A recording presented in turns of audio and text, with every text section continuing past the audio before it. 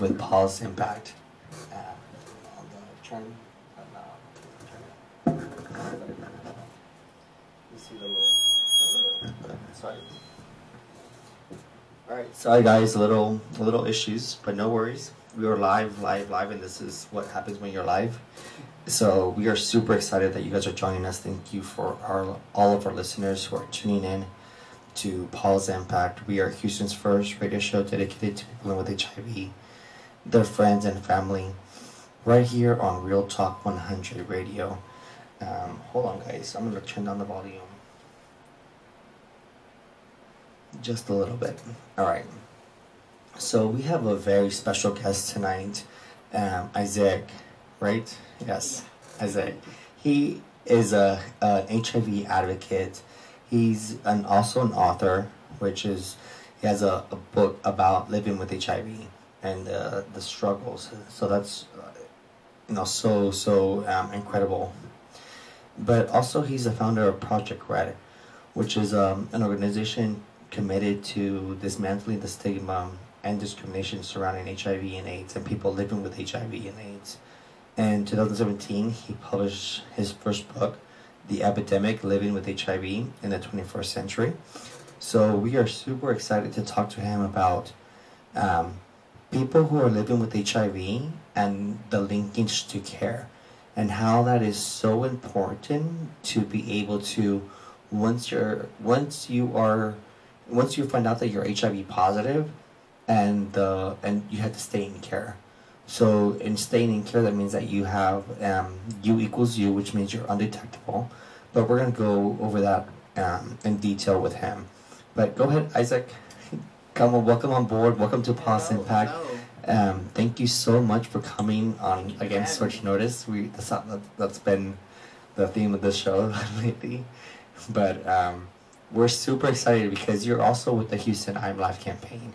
Yes. And we were actually fortunate enough to have them on our show when we first started. So we started this back in June this year.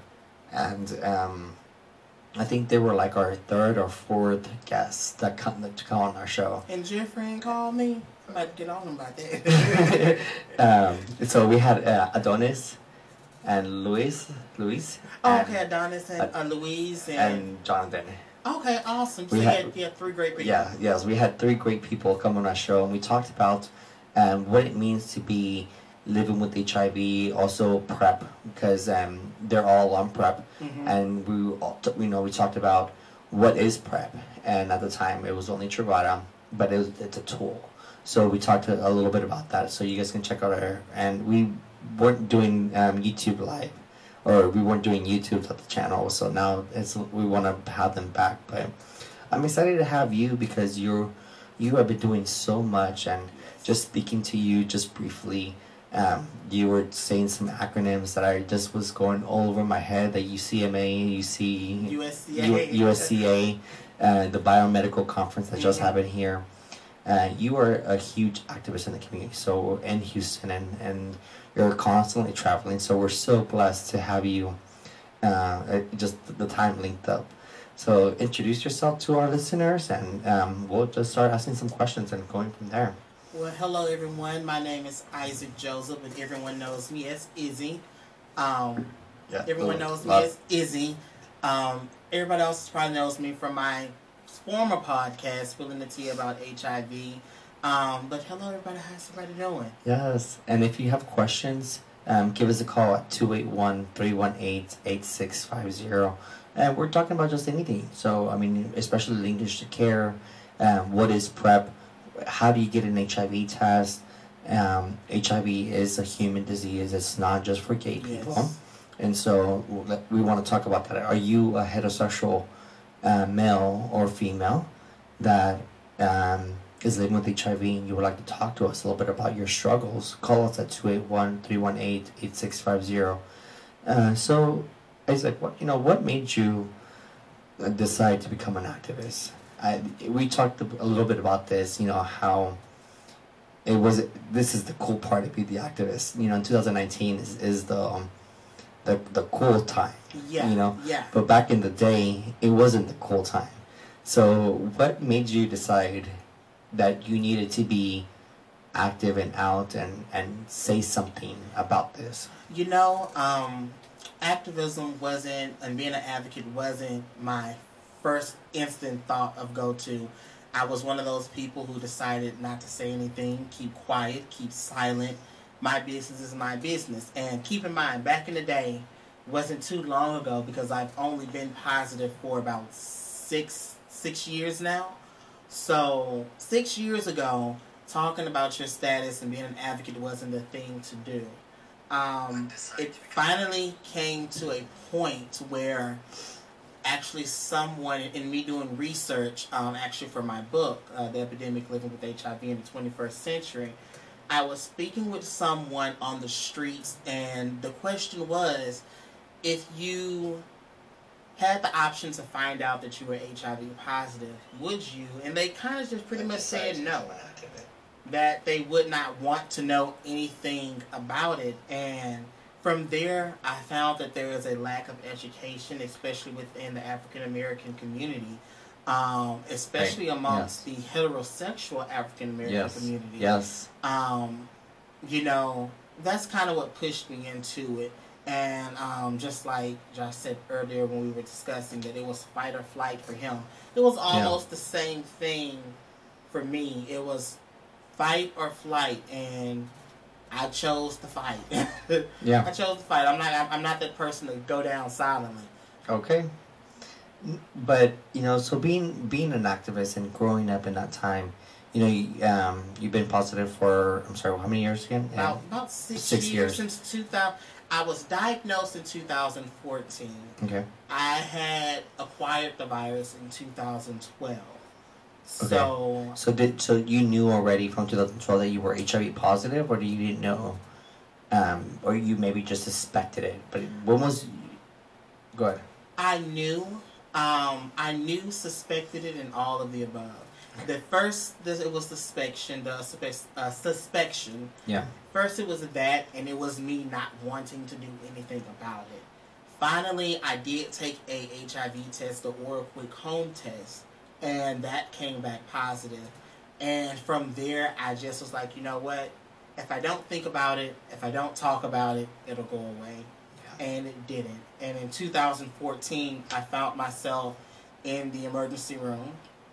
I found myself losing consciousness. I slipped into a coma, so to speak. I was incoherent for about 24 hours.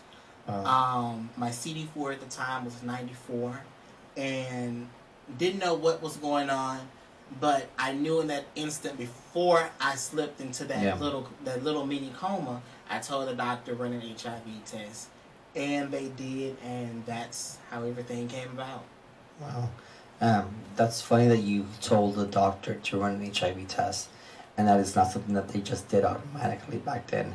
Not in the ER. In the ER, they rarely run any type of HIV test or anything like that. They'll tell you to go to your primary care doctor. And the doctor, in fact, did look at me and say, "We don't do that down here." And I looked at her and I kind of grabbed her hands and I was like, "Please, just run the test." And she did, and from there, they put me in the hospital. I guess after she ran the test, she was like, "Oh, no, he was serious." You know, so once they ran the test, seeing my CD4 was 94, seeing where everything was, they put me in the hospital immediately. I was there for probably about a week. Wow. So, yeah, it was a time. It was a struggle. Wow, that's crazy. So my CD4 count was 10. And my doctor was like, "You should really be in an ICU, or you should not be walking around." Yeah. You know, like, something's wrong, but we'll get you medication, and, you know, that just went from there. And now, a year later, I'm where I'm at today, and I'm healthy, and I'm undetectable. My CD4 count's like almost 400, 3-something, 350, 3-something, but it's not 10. You know? Yeah. And so I feel much better. I had no energy back then. It was draining my life, you know? And so it was either, you know, fight or flight. It was either I was going to die then, or was gonna, take charge of this and say, okay, I want to live. Maybe the back of my mind, it was something that, I don't know. But with all those struggles of staying into care, so now that I'm in care, I have panic attacks come that if I'm like 2 or 3 days left in my prescription and I have not had the pharmacy, I haven't got the notification that my medication is ready to pick up.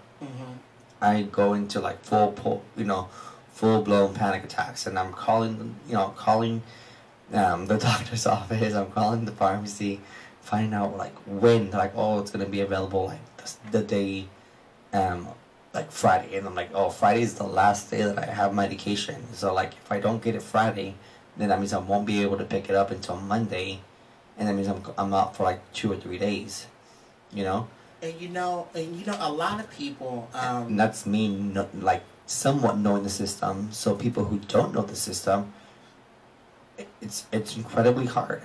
A lot of people actually go through and deal with it. I know that early on, I was also that person. I get down to 7 pills, and I'm like, okay, I gotta call the pharmacy. The pharmacy doesn't, and this was before they had the app. Yeah. Keep in mind, I know that we're in the 21st century, and I'm saying before they had the app, they did not have the app when I was diagnosed. So I had to call in to the pharmacy to get my medicine. Call in, it takes them 2 days to get the message, then takes them 7 days to fill it. So I would panic when I got down to like 6 or 7 pills. When they told me to call when I'm down to 6 or 7 pills.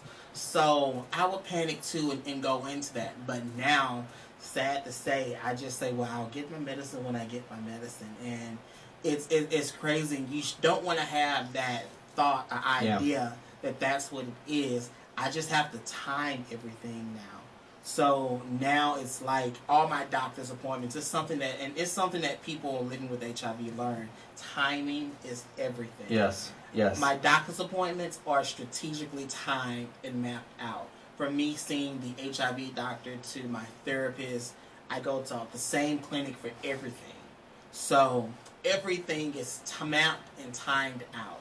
That way I know, okay, it's about time for me to get a new prescription refilled. I'm going to the doctor on this day. I got this amount of medicine left. So timing is everything, especially with when you're living with HIV, because it's no joke when you run out of medicine. I kind of learned that the hard way some years ago when I moved to another state. That's kind of difficult, But and that's what I kind of want to talk about as well too. Like linkage to care and from. We were talking just a little bit, saying, I was like, oh, Texas is a better, or Houston is a better city to kind of link into care. But then you're like, no, not really. And then I was like, okay, yes, you are right. Yeah, it is. I mean, we are progressing, but we're still not there, though. It still takes a minute for somebody to be able to link into care from day one. Yeah, I say that because I look at the timeline from my diagnosis to me getting into care. I was diagnosed in October of 2014. I didn't have my first doctor's appointment until December 2014. And then I didn't get on medicine until February of the following year. So linking into care I found that quite difficult, especially with the state that I was in. I was lucky enough that when I went to St. Luke at the time for my initial diagnosis, that they were able to get me started on the medications. So Thomas Street was just able to just follow up. But like I say, St. Luke only gave me 30 days of worth of medication. I still went 2 months without it. 3 months without it because I didn't get medicine from Thomas Street until February. Yeah. So linking to care is something that's important. It's even more important in smaller cities and other states such as Louisiana, Alabama, Georgia. A lot of the southern states that run along the Bible Belt, they have a very high rate of HIV that's going on in their community at that point. And it's really, really difficult for people to get into care. I learned that when I moved to Shreveport, how difficult getting into care was. And it was crazy. It was really crazy. What do you think that it's so hard to get linked into care? I mean, so now that we know, I mean, we say once you're detectable, once you find out that you're positive, get into care. But then, how do you get into care? You know, when there's no availability, or there's the next appointments for 6 months, and you're like, well, I don't have 6 months of medication left. And that's the thing. That question is, how do you get into care? That is the $1 million question that we all have when we first find out that we are HIV positive. Because while we're at the doctor, we go into that tunnel vision. Yeah. As soon as we hear, okay, well, you're HIV positive, that tunnel vision goes on, and you don't pay attention to anything else. I know for a fact that I went completely blank.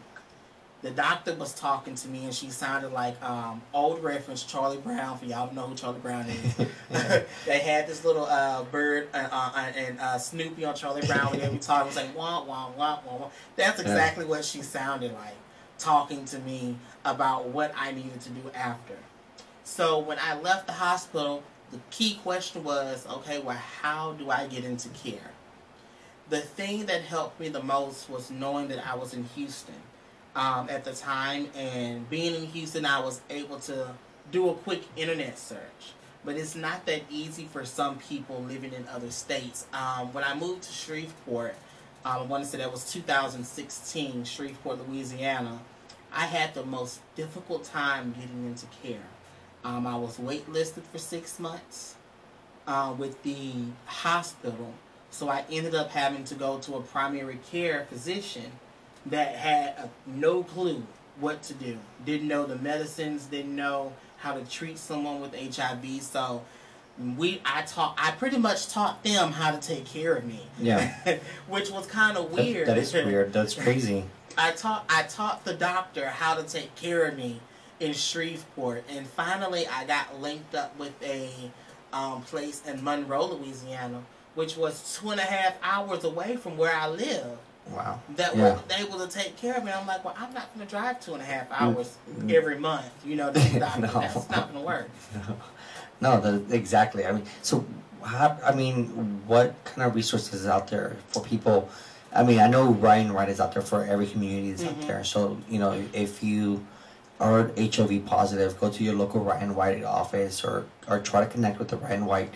But other than that, like, what do you suggest for somebody who is thinking about moving to another state and is living with HIV positive? Have a plan. I didn't have a plan. I just felt like I was going to get there. I felt that, and I know this is probably a twisted way of thinking. I felt that I was going to Louisiana. Louisiana has a very high rate of HIV infection. Yeah. So as well as Texas. So I felt like I would go to Louisiana, I would go to the doctor, tell them what's wrong with me, and I would get into care. That wasn't the case. So I would say have a plan. Before you're getting ready to move to any state, anywhere, even with any medical condition, you should have a plan as to who you're going to see, how you're going to get into care, what is the quality of care that they have. I went to a point to where my CD4 was dropping, and I got really, really scared because my CD4 hit the 200 mark while I was in Louisiana. Wow. And that 200 mark, it gave me a little PTSD because I was having flashbacks of me being diagnosed at CD4 of 94, and that was kind of crazy. So I would say have a plan, and that plan should be a concrete plan. You should already be in communications with the doctors at least a month or 2 months before your scheduled move. For me, I just up and moved one day. I'm that type of person. I get tired of the place, and I'm like, I think I'm going to move to such and such, and I'll pack up and I'll be gone next week. So, you most definitely have to have a plan. And so having the plan consists of finding out who your primary care physician is going to be, finding your pharmacy, finding, seeing if you can qualify for insurance. Insurance is important. Here in Houston, we have the Harris Health Gold Card, which is great for people who have no insurance. But in other states, they do have the Medicaid for All plan. In Louisiana, I know for sure that you can go to Louisiana if you don't make a certain amount of money. You can get the Medicare. You can get Medicaid. Medicaid. There we go. Medicare is for 65 and up. Yep. But you can get Medicare and Medicaid, and you can get that for sure. In states like Louisiana, Mississippi, they do have those Medicaid for All plans there. But insurance is the most important thing. You show up anywhere without it, you will be turned away, and it's sad that it's that, but it happens. It happens. We have salads today. Today's salad day. We just want to welcome our co-host, Lady Hell, and it's okay. And Mr. Hell and the baby. That's the baby I was telling you about. Yes, I told you I was going to take care of this child as soon as it came in. But with Project Red, you know, I was just so impressed that you created this network or this link that people can go to and learn about, not only about HIV, but you have the HIV 101, which includes PrEP, you know, the pre-exposed prophylaxis, and includes, you know, what to do with it. Now we have Truvada, and we have Descovy that is approved. And, you know, but I just found out that Descovy is not approved for females at the moment. No, it is not. And that's a whole scientific thing that I couldn't get into. Because I'm not a scientist, but no, it is not approved for females. It has something to do with the the transmission rate from male to, from child to mother to child transmission. It has something to do with that. But but is it because they would be in case they become pregnant? I mean, is that it? In case that they become pregnant. Here's the thing about the baby would still be able to contract HIV. They would still be, because here's the thing about Descovy. Descovy is a much smaller dosage of I want to say it's intromycin. Don't quote me on the names of these, but it's a very low dosage of Truvada. My best friend in there, Ray Hill. I love Ray. There's a story in there for African American men. Oh, okay. For teenagers. Yeah. In that book. So you're not leaving anybody out. I'm not leaving anybody out. Love it. There's a story for everyone, and each of those stories that I wrote, they're real life stories. Yes. Names may have changed. Yeah. Locations may have changed, but these are stories that I actually got from people, and one of the main stories that I always talk about is the story of the 15-year-old boy that I met when I was in Louisiana. Oh, 15 years old. 15. When I was in Louisiana. But kids teenagers don't get HIV. Yeah, teenagers. Yeah, they don't have teenagers.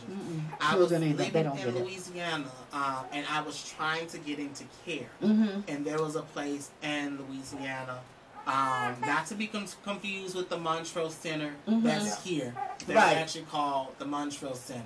Oh, okay. So, not to be confused with the one that's here. But I was there trying to get into care, trying to find out what do I need to do to get into care here in Louisiana. Yes. And I was sitting, and this young man walked in. And, you know, sometimes it's hard to tell a teenager from a 20-year-old. Yes, true. But I could look at this kid's face, and I could tell that he was no more than 15. A child. He was a child. He came in upset, nervous. And I'm like, okay, well, my heart of hearts said, let me ask them what's wrong. And he started to explain to me what had been happening to him and what was going on. Yeah. And that the school nurse told him to come to this place. And he did, but he didn't know what to do. He didn't know why, what to do, what's going on. What to do. And the first thing I said, did you talk to your mother? Have you talked to your parents? Someone, yeah. Someone. No, he was scared his mom was going to put him out and do all of these. The story gets real interesting towards the end because I decided to take this kid up under myself and to walk him through anything. I got him into care quicker than I got myself into care. Then you laugh and you help somebody else, and then I felt then like you still out. I felt like I had time. I said he ain't got no time to waste. And eventually, I got him to talk to his mother. Good. Come to find out, his mother had been living with HIV since he was born. But see, nobody talked about it. No way. No one talks about That's it. And nobody talked about it. HIV is always a twofold when you are in places in the South. Yes. She grew up in a generation where she ain't say nothing about it. She took her AZT. And nobody told her about it. That's what it was. She took her AZT. She took the medicine to make sure that her child did not become infected. And she moved on with her life. And didn't talk about it. And didn't say a word. And it impacted her son. And HIV ended up impacting her child a whole generation later. And that could have been prevented. Only if somebody would have sat down and had a conversation. But in the early 90s, yes, it was still a hush thing. In the early 2000s, when the minority changed from gay white men to gay black men and to heterosexual African American women, it went on the hush. Black people, we have this this complex. We push everything under the rug. Keisha got pregnant at 14. We're going to put them on the rug. We're going to send her out of town. Big mama going to raise the baby. Yeah, we're going to send her out of town and come back, and this her cousin. You know how we do crazy stuff. That's what we do, and it's sad because the book in general has a lot of topics that African Americans can relate to. And I agree with you because we had a guy at our church. He had HIV, and nobody would ever say something about it. But when he passed away, guess what they say? He died of pneumonia. I'm like, how is that helping the teenagers? How is that helping them? We're not helping them. Don't say that. I mean, that's the family joke. Oh, he died of pneumonia. No, he did not. And that was some of it. But who did we help? And it's crazy because I always tell people, I've had several friends that have passed AIDS-related illnesses in the past years. One of my closest friends, I knew what he had passed. Right. His family did not want to make mention. That's it. They don't want to say nothing about it at all. When I went to see him in the hospital, I instantly knew. Me being someone that's in the medical field, I knew what it looks like. Yes, I know what it looks like too. Yes. So when I saw him, I was like, okay, well, we have to do something about this. No, we ain't gonna say nope. Didn't want to do anything. That's what this. You're right. Reporting he died. Of course, he died of pneumonia. Yes. And everybody black, you died of pneumonia. And I come to find out later, this is where we give everything. Everybody's pneumonia. I was telling Josh about an aunt of mine who passed through AIDS-related illnesses. During the time, my mama kept saying she died of pneumonia. It wasn't until my mama actually told me what it was. Right. That, that was going on. So, but what if you would talk about it and let them know? It could be somebody else in the family that may need to hear what was going on. To hear this. I had a cousin about a year ago passed of pneumonia. And come to find out, she was HIV positive and had been living with AIDS for quite some time, and she was not in care. She was not in treatment. And so had she been in treatment and care, just to say she could have been still living today? Yeah, a possibility. And I kind of felt bad for myself because I'm like, here I am, living with HIV, and I have a cousin, someone who's close to you. Dealing with this issue now. Granted, she's 2 generations older than I am. But still, the knowledge and the experience you have. The medicines that we have today, she could have been here for 2 more generations. Yes. Even out of being. Because I hear Josh say it's people living longer with the HIV, with the medicine. Yeah, sorry. I want to say, like, why do you think now it's our black and brown women and people of color are now being more or the tests of them are becoming more effective. Like they're the highest population now. Why is it all of a sudden like that the tests are out? We have this preventative care, but yet it's African American women are on the rise for new HIV Yes, diagnoses. I agree. How do you see that correlation? Because we don't talk about it, as we said. And I think, some of the women that I have talked to or whatever, men on the down low, don't want to live up to their own truth. I'm like, you're going to have to live, I would rather live up into my own truth instead of live a lie. Public service announcement. If you are an African American man, yes, and you are living on the DL, come on now. It is 2019, and it's and we're going to go to 2020. It's going into 2020, and it is okay Stop the madness. To live in your truth. Trust me. Live in your own truth. Trust me. Because you're hurting a lot of people. Not only in the DL, but if you are sharing needles or sharing needles. It's live in your truth. Whatever it may be. Because you could save your life and other people's lives, else. Yes. Heartaches and all of that. It as an African American male, it hurts my heart. Yes. I see so many African American women being diagnosed with HIV because I already know in my heart, I was like, that you know. So good. Well, I don't know where I got it from. Well, sit down with me. Let me tell you where you got it from. I've had several friends that I've had to talk to. You know what I always say? You can't make a woman feel a way about her. Yes. If she don't want to feel that's right. Ain't nothing you can do. If she heads over heels about that man, you can say. You know what you got to do? You got to sit there and let it play out. And then sometimes she'll get mad at you. So sometimes I'm like, well, when do you say something? When you don't say something, but just leave it alone. What do you think? I leave at this point in time, being a professional GBF, gay best friend, and you know what's going on. And when I have an inkling, or when somebody then tried to say something to me or talk to me, I put them in their place. Yes. And then I don't say nothing to my friends no more because I don't want to be yelled at. Yes. For trying to say. Trying to help you. But it hurts my heart. That's why I always say, in the book, there's a story about a man on the DL living your truth. You live your truth. It's okay to do you. If that's what you like, that's what you like. But that DL culture all comes back to our stigma in our community, and the stigma and that sweeping under the rug mentality that we have. I find today that heterosexual men are being more infected, and I can only find, and this is not something that's the CDC has proven.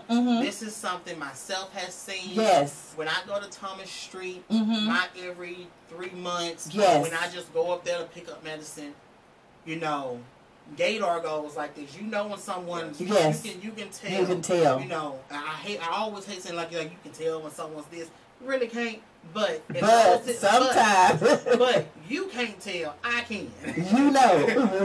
I tell my mom all the time. She always says, I can tell. He'll say, Mama, you can't tell nothing. Little do you know, Bobby got 5 kids. And come on now. He just walked with a switch. Come on now. But when I'm at Thomas, I said, I'm an observer. Yes. So I look around the room. I'm that person that walks around the clinic while I'm waiting on my medicine, being nosy, seeing what's going on. They might be working on a miracle cure on the 5th floor that I don't know about. Because I'm sure going to be on the 5th floor. I'm sure enough going to find out about it. I know that's right. I'm going to be the first one in the program. Call me the Nancy Drew. Yes, come on now. But I know that's right. I look around the room and I feel the room, and when I'm in that room, I see a lot of heterosexual men, and I see a lot of heterosexual women. Yes, they be the main ones in the admissions, finding out that they're newly diagnosed. Now, when it comes down to those heterosexual men, you kind of got to be nosy and talk to them to figure out what's going on. Is this a down low situation, or is this I slept with every girl in the neighborhood and don't know where it come from, and didn't know where it come from? Yeah, I have found that it's been I slept with every girl in the neighborhood, and don't know where it's coming from. And that's a possibility. 5th Ward has a high HIV rate. You know, when we talk about the city and the demographics of the city, Fifth Ward has a high HIV infection rate of African American women, as well as the third. And we don't even talk about that. And no one talks about Yes. that. There are no. I can think of one organization that's doing something about it, but it's more so geared to HIV positive men. Oh, you know, okay. No one is doing something about the HIV positive women that are in the city, and that's the next campaign that needs to be worked on, so we can talk to our Black and brown and even our Caucasian, sisters, that this is something that's happening to you all. Yes. The down low epidemic has put that number at an all-time high, and a woman today is more than likely to be diagnosed with HIV just as a gay African American male. So those numbers are no longer different, and that's something that we need to do something about. We can't sit idly by. Right. And just wait. So in your experience and your expertise, what do you suggest that the main thing that we can start coming up? Just because there's people out there that's listening, like you say, in this other group that may not know, haven't been informed. So what do you suggest, say for instance like me, that's starting from the beginning, learning more, what would you suggest that I could tell other people to help them? The first thing that I would suggest is Information. Look it up. Okay. Get the facts first. Yes. Because I feel that when people see something in truth, yes, they're more acceptable and yes, they're more privileged to do something about it. Yes. They're more willing to do something about the truth. Yes. The second thing I would say is people have to start speaking up.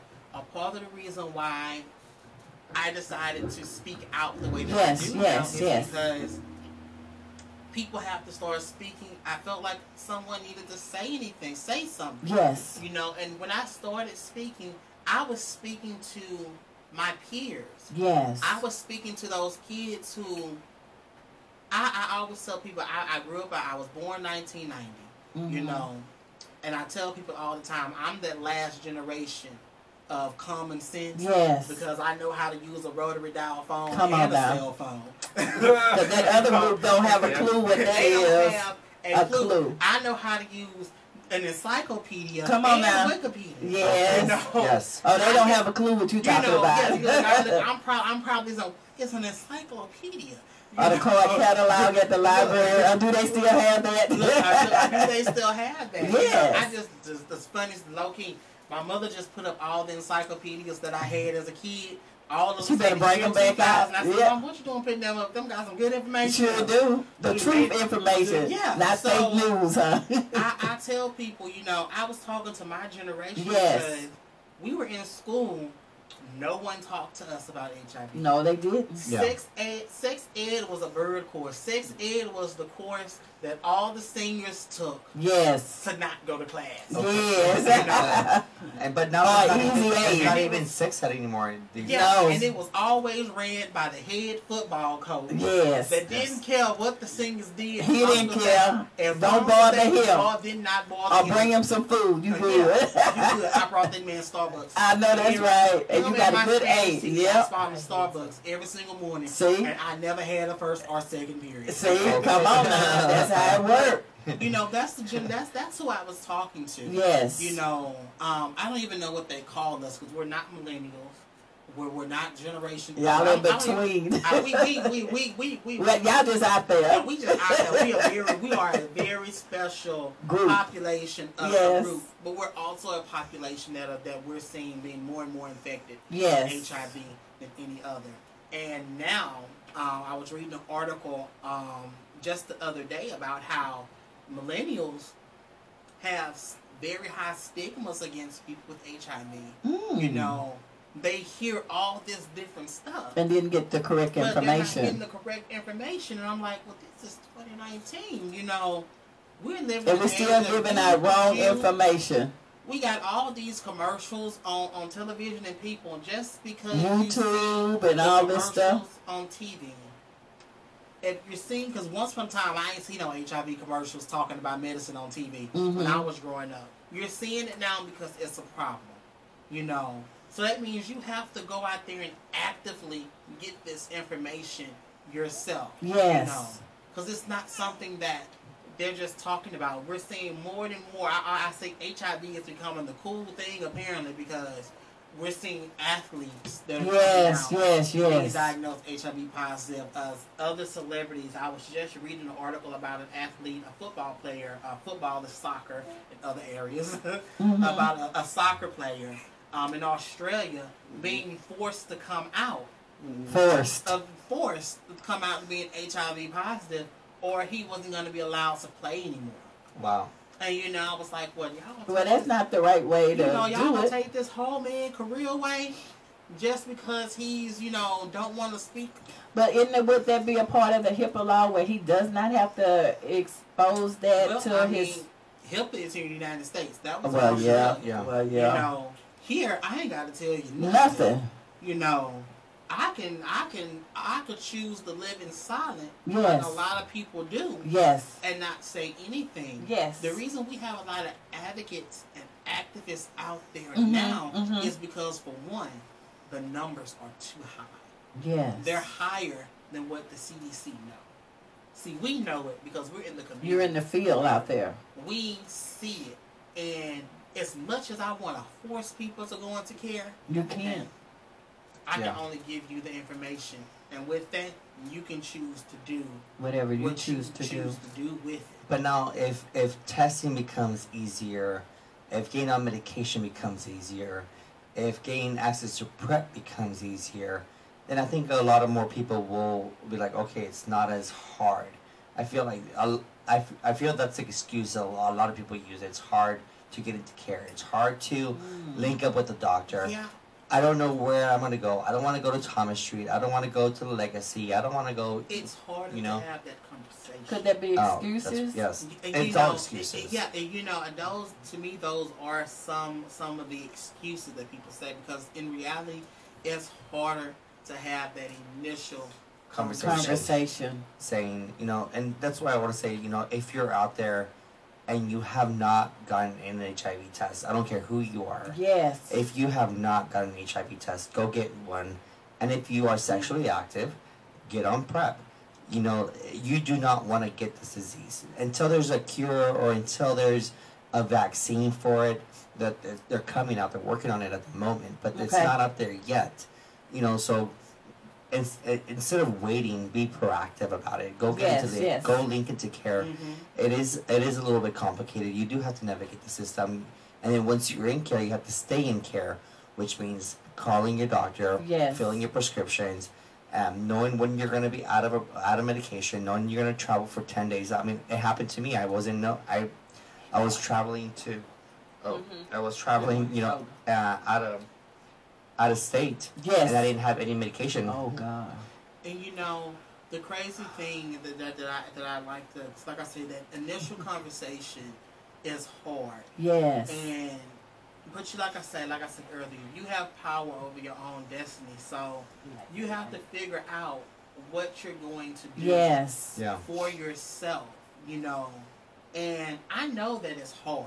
Yes. And I know I went 2 years with that, I'm not going to do anything about it. Maybe it'll just go away mentality. And I only made things worse. For yourself. For myself, And yes, testing is easier. And yes, it's easier to get on medication and to become undetectable. But the hard thing to do is to look yourself in the mirror and say, this is what I need to do for myself. Yes. If you're sexually active, it's okay. Live free. I always tell people, to me, sex is about liberation. It's a freedom. Some people have different views, but for some people, sex is a freedom. Especially in what I find in the gay community, sex is about me making a choice for myself. This is what I want to do. Now being gay is not a choice, but what you do after that is your choice. That's your choice. Who you sleep with is your choice. Yes. If you want to sleep with 2, or 20. That's all your choice. But there are ways there are things that you can do to prevent and to be safe. You know, and I want to put this out there. PrEP is not a prevention tool, or it's not an excuse to say, I'm on PrEP. Let's just go with it. I heard somebody, me and my husband was listening to, remember that day we was listening to that man? Yes. And he was saying, I could do what I want to do. I can, however, I'm on PrEP. I'm like, I don't think that's right. and you know, and about a month ago, I had a real big issue. 2 months ago, I had a real big thing on Facebook about the topic of PrEP. And I said that I felt that PrEP is being used by a lot of gay men, especially young gay men, as a reason to not use condoms.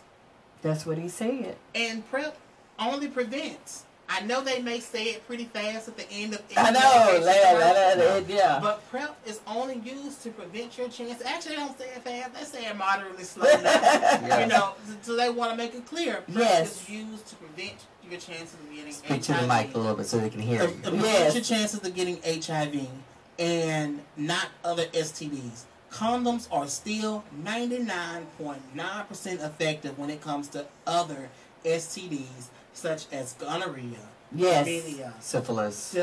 Yes. Syphilis, which is something that is very prevalent because most people who are diagnosed with HIV today are diagnosed with syphilis as well.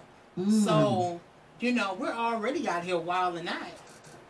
Don't get on PrEP and wild out even more. So you saying with the PrEP, make sure you still use the condom with PrEP. Make sure you still use a condom. Okay, got it. 2 of them if you have to. You know, I seen them at Family Dollar, y'all.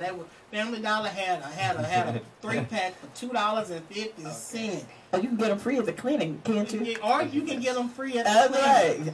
But for those of us who don't want those, want them lifestyles. All right. For those of us who don't want those, I'm telling you, they are not as expensive as they used you to think. Be. You know, in Walmart, you can go to get a box for $14. It ain't $14 no more. It's half that. And then there's a lot of organizations that will give you, if you like call, they will give you, you know, just for free. So it's no excuse. It is no excuse. And you know, that's one thing you asked earlier. What can we do to cut down this number? Yes. But you know what else? What they can start back doing is going back out on these streets. Yes, I remember that. Yes. You know, I remember because, you know, like I say, I'm from that last generation with common sense. Yes, come on now. You know, I know what DSL is. I remember waiting on that AOL pack. Come on now. 9600 minutes. Yes. 9600 hours on about 2 weeks. I remember doing that. Yes. But going back out there and getting in that community. Putting the street workers back out there. Yeah. And when we say street workers, we ain't talking about that kind of street workers. We talking about the education. We're talking about the ones that's helping those. Yes. You know, not that kind. You know, and there's nothing wrong with what people want to do with their life. But, you know, we have to get out there, and if we're going to do something, we have to act. So the funding for that was cut. Was that what it was, or they went a different direction? The funding wasn't cut. It just went a different direction, like we were talking earlier about. One of the things that I find useless is being outside of a club, gay or straight, trying to administer an HIV test. I don't know if you've ever seen that. It's a club that's on Alameda. They used to have it, and it's a quote unquote straight club. That I have a mobile STD. Quote unquote mobile STD trailer. Yes. And then we had the club 2020. Yes. We used to sit outside of there, and you know, I find that useless. Yeah. Because if I'm going to a club, I'm sure not coming over to the trailer. I'm going to the club, not to the trailer. I'm not trying to get tested. I'm not trying. And I don't want nobody to see me going to get tested. You know, now if you passing out drink tickets, I might. Yeah. You know, some kind of incentive. At the same time, I don't want to find out that I'm HIV positive. And I'm on my way into the club. And I had plans for tonight. Yeah. I don't want you to ruin my plans. That's the thing. I don't need all of that. And so then it could be another situation. Would be the best use for, because I want to be able to start doing testing with Positive Impact. I want to be able to reach out to like our homeless community, because I do know our homeless community is affected. Yes. But at the same time, when we talk about it, we also say, okay, we want them to be undetectable. Well, how are you going to stay in care? Where are you going to get your medications? How are you going to hold your medications? How are you going to take your medication? Yet we were talking about the same time every day, and a homeless person will steal their medication. They have what they call I call it the medication underground railroad. Oh, no. It's a pipeline that they'll send money medications to a different country. But I mean, people out there stealing medications, making $300-$400 off of one bottle of HIV medication. There's HIV we have our own secret trade going on. Wow. For people who can't get into care, they out here selling the medications on the streets as well now. So so there's a pipeline to everything. And what you saying, you wanted to start testing and things like that here. The main thing is to actively get out there. Just make a start somewhere. Just do in the community. Just go one. Get out there in the community. The people will come. Remember when we had the grand opening? They had the HIV test in there. The people will come. I remember one time for a fundraiser, I decided to do HIV test. I set up at the corner of Cullen and Reed, right there. Cullen and Reed Road. Yeah, right there by the I think it's the Ace cash in there. It's a Church's Chicken across the street. I set up right there, and I did testing, and the people came. Now the people did come because I was offering an incentive, a $10 gift card. That's good. Which is good, But still, I still got a lot of people that came because they wanted to know, plus the $10 gift card. Right. But at least the $10 might ease your pain. Yeah. If anything comes up. But the hardest thing to do after the point of doing testing is getting people into care. To get in the care to get to the next step. Once you do the testing, you have to do a follow-up. Yeah. And a lot of people don't do this. See, the thing is with the mobile testing, and you just get the information. You just get the information and your diagnosis. So do you give them a list of places they could go for aftercare? But that's totally up to them. To go for aftercare, but it's totally up to them because that aftercare, they have to call and get that appointment in because they still have to be tested again. And it might not have seen, even though you just gave me my diagnosis. I wonder if I don't think this is right. You know how your mind will be going back? Yes. I'm going to wait. This might not be right. 2 years that I spent, the first time I said, okay, no, this ain't right. That's what I'm saying. And when I took the test for myself, I took an oral quick home test. And when I took that test for myself and it came back positive, what did you say? Like, no, that ain't wrong.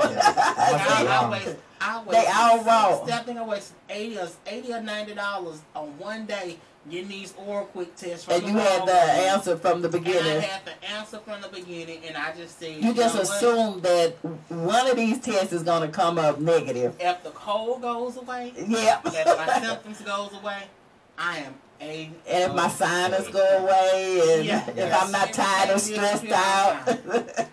I was still working. I was getting up, going to work every single day. Yes.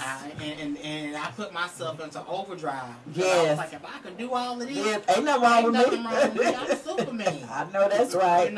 I'm good. But that's what I'm saying. That would be the first thing as soon as they find out. So how do you suggest, I know by you saying this, especially within our community, how can we begin to have that talk? And even if we, especially, we can forget about trying to go into the churches, to do it. Wheeler Baptist Avenue has a great Pastor Colby. They have a great outreach program for HIV. And they told me Pastor Decker over there at Greenhouse Internet. He also has a great program HIV, and there's also a place by the name of a Caring Safe Place. It's a sober living home. Okay. For men who are living with HIV, gay and straight. I know about it because I lived there. Okay. at one point, you know, sobriety is something that we struggle with in the HIV community for a lot of people. So there are a lot of good organizations that are tied to the church. Yes. The thing is, today in the political climate that we have, there are some churches that are not with it. I actually had a church, a meeting with the church, and I wanted to do an HIV outreach program. And it was within my community. Yes. And basically the pastor said to me in so many words, if we got behind HIV, we would have to advocate for homosexuality. And it bothered me because I was like, well, that's not true. And I tried my best to explain about the women and the children. HIV is not just for gay men. It's heterosexual. He must have got the update on it's children. The statistics. And I believe he had the update. He just didn't want to see it. I think he just didn't want to see it. Exactly. Okay. And that still in his mind, like I said earlier, you can't change someone. Yes. I can alter your perception, but that's not going to change. But in his head, he's still just saying that he had an HIV outreach program. He would have to deal with a lot of gay men. Now, granted, and Brentwood also has a good HIV outreach program as well. Now, granted, I always feel like, well, something else got to be going on with this pastor. That he don't want to live in this truth. Not right now. But we'll see a video pop up about him. That's for another day. Yeah, because I know that all the ones that say no, they be harsh on it this way. There's a video gonna pop up with you, and then what you gonna say, and all these folks gonna come up. Oh, now I see. So you know, but I've had those instances. That's why I pretty much put myself on that place of if I'm gonna do this outreach thing. If I'm going to do this advocacy thing, I just have to do it. And I just have to go into it with the mindset of I'm going to make a difference one way or the other. So what would you think of like a successful place? I know you did it on the corner of Cullen and Reed Road. Say, for instance, he want to do something with Pause Impact. Where would you suggest we start a location or place? What would we do? Yeah, it speaks some truth to us. Yeah, because we need to know. Because I get tired of the clubs. You know, I'm not a club person, so I can totally see that it's not, it's not the right place. Some people, like I say, if they giving out an incentive, they'll go to the clubs. But I always say, find those areas that are really being affected. Fifth Ward, 3rd Ward, Sunnyside, South Park.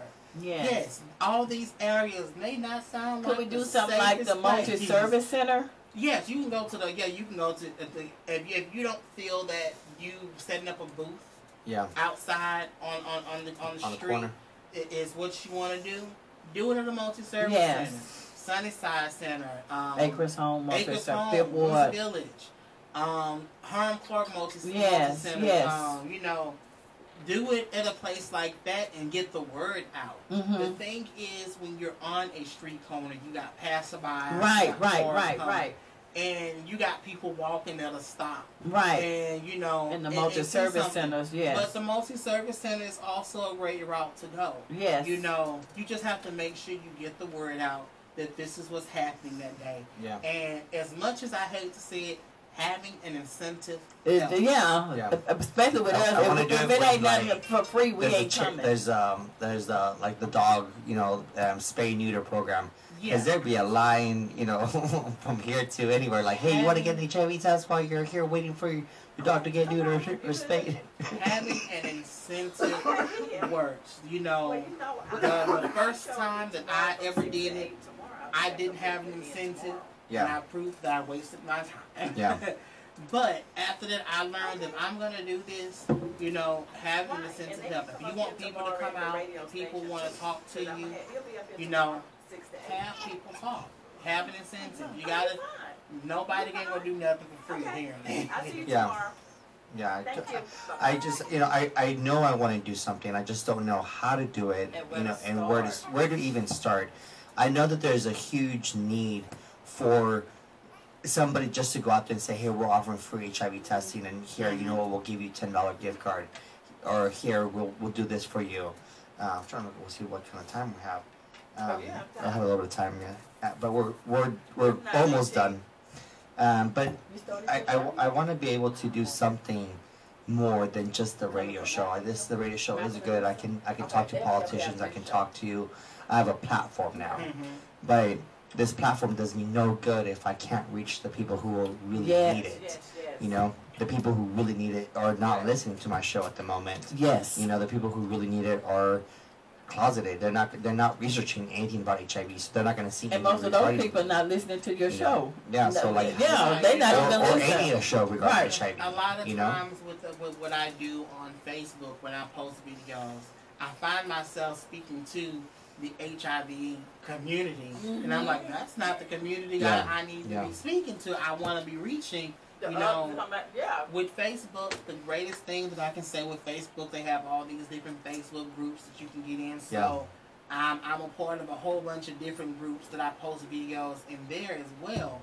But finding that target community is probably the hardest thing when you're getting out there to do testing. You know, that's probably the hardest thing. But you have to go to the areas where you know the street workers are. Yeah. Bensonette. Yes. Oh, come on now. Oh, Jensen and Fifth Ward. Sunnyside, Reed Road, and Cullen. We know, like I said, the places, they may not sound like the safest places. But that's where everybody's going to be. But I guarantee you, if you go there and you establish yourself as someone who's trying to help the and trustworthy, they'll help you. They're going to look out for you just like you looking out for the people. Yeah. I believe that. No, thank you so much for joining us. Thanks. I just, since we're talking about Thomas Street a little bit, I just want to give a little quick shout out to everybody. Today was our toy, or tomorrow's our toy drive. Tomorrow, I'm like, wait a minute, I didn't miss it. Yeah, today was the day we picked up toys. So we picked up the toys from Tony's Corner Market. Yeah. We picked up the toys from Reva's Italian restaurant. Yeah. And then also AT&T came in and brought us some toys. And so we have a ton of toys, but tomorrow's a giveaway for... What's the time? It starts at 10 until 2. All right, that's what I told Mr. Hall. Yes, it's from 10 and to 2. And then we want to thank one of my major sponsors, Build-A-Bear. Yes. Giving away our Build-A-Bear. You saw them the other night. Those are some nice... They are $75 a piece. Very nice. But they didn't give me the clothes. Oh, yes. And then clothes for their other toys that they gave us also. And we will be giving away school supplies also, too, tomorrow. And so just a quick shout out to all the board members who are there. I'm actually now on the board. I'm on the advisory board for Thomas Street. And I see a lot of things. I got off, you got off. I know. And I kind of missed you because I think I got on when a lot of people got off the board. Like Tana got off the board. Everybody else, she comes in every now and then, but it's hard for people to stay on, But there's no fresh. They needed fresh ideas. Yes. So yes. For a lot of the old heads who went ahead and decided to concede their seat. Yes. They need fresh ideas. Yes. We're fine. We know how we know the ins and outs. Yes. And what we need to do. Correct. But we have a whole generation of people that are coming to the clinic now that just didn't know the struggle beforehand. Yeah, did not know. They didn't know, so they need fresh ideas. They need They need fresh things, especially at pharmacy. Trust me. I even on the board, I still complain about that pharmacy and about lab, and and I was frustrated a little bit, and I was talking to Tana, and I was just like, I'm just frustrated with Thomas Street. Like honestly, like they're not doing my well-being because I'm being stressed out whenever I come here. And she's like, the only way you're going to be able to change that is if you do it with them. Like, there's no sense, she's like, trust me, everybody has their own problems. Every facility has their own problems. Yeah. But if you stick to somewhere and you think you can make a difference, I was like, okay, yes, I can stick it out and I can make a difference, so I'm just going to be vocal and say, hey, these things need to be changing. And I do see things are being changed. Now we have a new director that's over the whole entire patient services. And Ms. Jenkins, she's not a non-business type of person. She no nonsense type of person. Yes. Quality care, and you better do it right at the same time. Now. You know, so I had problems in the early end, and now she has addressed most of those, and those are problems that, you know, with the staff saying, you know, yes, we are taking patients. Yes, if somebody is here at 2:00, you're still gonna see them. All right, now. And even though you're gonna close in 30 minutes, you have to see that patient. You know, because that's what happened to me. I came in at 2:00, and they're like, "Oh no, we stopped taking patients at 2." You know, no, you don't. Street, one of the things that they did a lot was overbook. Yes. You know, they'll like somebody will have an appointment at 10:05. Then someone will have an appointment at 10:10. Yes. Oh no. And then 10:20 is like, you can't do that. And then it gets down to that time for you to get ready to go home, but you still have all these patients, you know, and you upset 15, and frustrated. You know what you guys did. Yeah. And don't take it out on the patients. So I think that's finally changing. I think they're finally listening to us. I hate rescheduling. Oh. My doctor, don't even talk about rescheduling with my doctor. She'd kill me first. But, you know, I want to give a shout out just to Thomas Street and we are doing better. We are improving. And if you need to get an HIV test, Thomas Street does offer free HIV testing, and you can get your PrEP medication from Thomas Street as well too. So it's no longer for people living with HIV. It's people who want to stay HIV negative and who are on PrEP.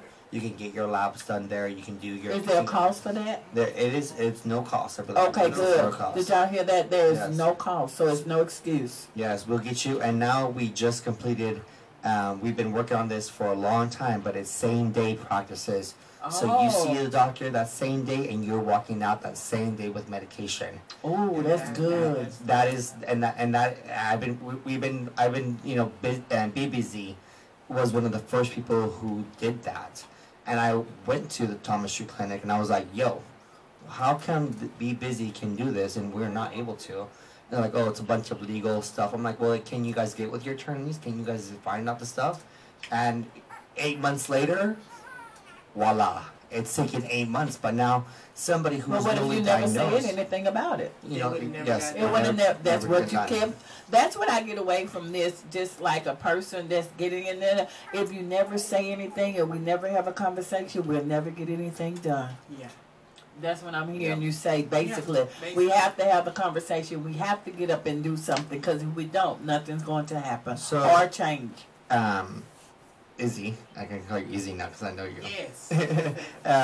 Any last words you want to give out to somebody, a teenager, somebody, anybody who's listening out there that maybe is on the fence about getting an HIV test, or maybe it has done an oral and they're like, oh, it came out positive, but that's not true. You know, what would your suggestion be to come into care and stay into care? You know, the first thing that I want to say is HIV is not what you think. HIV is not this big scary thing that you're not able to tackle or conquer. Yes. It's something that is treatable. Yes. A person living with HIV will live longer than someone with heart disease. Yes. I mean, yes. Just put it like that, you know. I always say, I'm going to die of something, but it won't be HIV. That's the least of my worry. Let's talk about my high blood. All right. Yes. You know. Yes. So, my nerves. Let's talk about my nerves. Let's talk about that baby running around. Yeah, getting on my nerves. Let's talk about a light bill. Yes. But, you know, all this other stuff. I just say it's not something that you should be afraid of. Getting into treatment is part of the battle. Yes. You know, and it comes down to that thing. Either you want to do something about it, or you don't. You know. And it's just that simple. That you have to make. It's just that simple. It's just that simple. Yes. Thank you so much for coming on our show. Yes. You know, just a quick shout out to everybody for Houston I Am Life for having them, and you know, for having you as an ambassador. You have done so much for the community. If somebody wants to reach out to you, get in touch with you, how can they find you? Well, you can always find me on Facebook at Isaac D. Joseph. That's ISAAC D. Joseph. And you can also contact Project Red at 281-410-5626. And that number is for people who may have is living? That number is for people who want to know more about HIV, want to know more about mental health, they need a support system. We are a peer support organization, and that also needs some type of linkage to peer now, are struggling to find linkage. We are there for all of that. We're there to walk you through the whole situation. Can you give out the number one more time? That number is 281-410-5626. Thank you so much, and that's incredible. Yes. Project Red is just an incredible thing. Where's Project Red? Where are you located? Well, we're leading the conversation online and offline. Oh, okay. Mostly online because today we live in the 21st century. Yes. Come on now. Everybody is permanently attached to their phone, so I love it. It's easier for you to give us a quick shout out if you need some type of peer support. Quick text. Just send us a text. That number is also mobile. Send us a text and we can set up some video time and everything. Yeah. That's good. Using new technology. I love it. I love it. Yes. Any closing, Lady Hell? I know you have a couple things coming on. The last thing we're doing is Thomas Street Clinic tomorrow. Oh, that's our last event. That's the last event. And normally I have to make the church announcement with all the stuff I have. I'm like, okay, church announcements, everybody. So, the last thing I'm doing is Thomas Street Clinic tomorrow.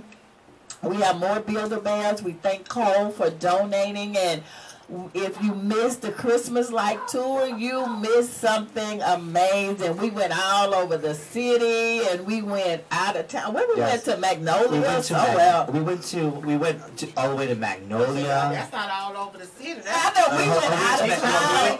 We went to Magnolia. We went to Memorial City. Yeah, Memorial. 1960 without Okay, I know. We had food and snacks and toys and gifts. We had a ready. We want to thank First Class Tours and our bus, and we want to thank Gabriel Handmade Goods because while we there, they brought a generous check for us so we can be doing something. So the kids voted they wanted to go to Moody Garden next year, so we were going to be working on Moody Garden. It was incredible that the bus was full. It was incredible that the kids were like, I've never been on a bus before, and they've never been out of the town. I've never been like Galveston or anywhere like I've never been. They don't do field trips like they used to. I know, and I'm shocked. And we targeted third ward, fifth ward, and that's it. I'm tired of the Houston Zoo and Dewberry Farm. Right, so that's why we wanted to take, especially our children in our community, we wanted to take them out and give them some more exposure. So, and I talked to Josh. We were trying to find maybe some more teenagers or youth with HIV/AIDS because we want to. Was that the right term to say? Okay.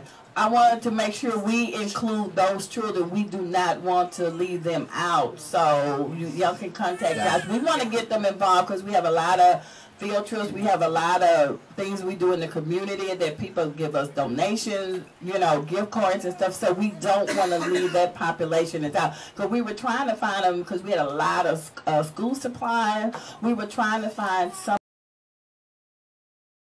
of the kids, but we just didn't know where to start and where to go.